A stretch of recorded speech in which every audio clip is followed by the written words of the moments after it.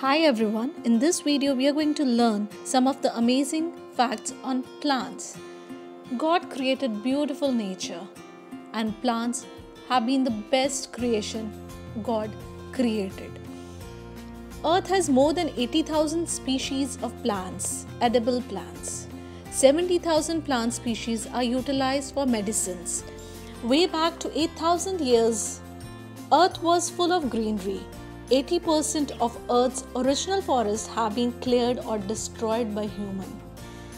Life without plants is not possible. Humans get everything from plants. They get it directly or indirectly from plants only. Despite of this fact, we have been so careless when it comes to taking care of the plants. As a result, many of plant species are going extinct. Climatic changes and deforestation are killing plants, and soon our life will be in danger. Now let's start with some of the facts about plants. While leaves of the plants are green in color, in plant cell there is chloroplast, which have a pigment called chlorophyll, which gives green color to the leaves. When a beam of light strikes the surface of the leaf, the chlorophyll absorbs the long wavelength and short wavelength of the light. It does not absorb green color as it reflects green, making the grass and leaves appear green. Where is the seed of a strawberry?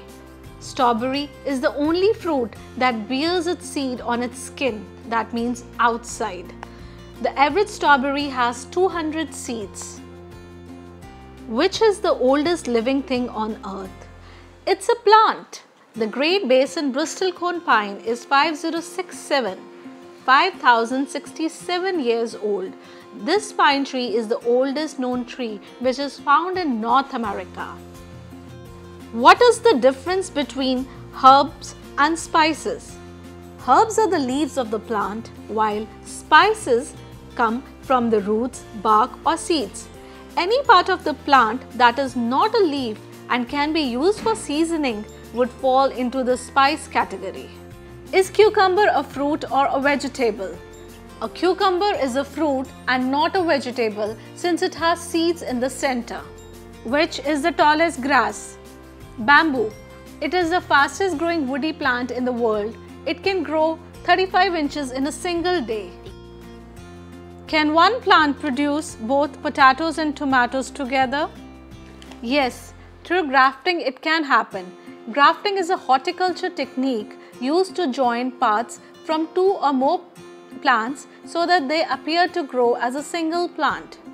In grafting, the upper part of the combined plant is called scion, while the lower part is called the rootstock. Which country is named after a plant? Any guesses? The answer is Brazil. Do plants sweat like we do under the sun? Yes, plants do sweat, and sweating in plants is called transpiration. What are carnivorous plants? Plants who eat animals and insects are called carnivorous plants. More than 600 species of such plants are known to humans. These plants capture and digest insects and other animals by means of ingenious pitfalls and traps. Hope you found the video informative. Don't forget to subscribe our channel, Advanced Talk.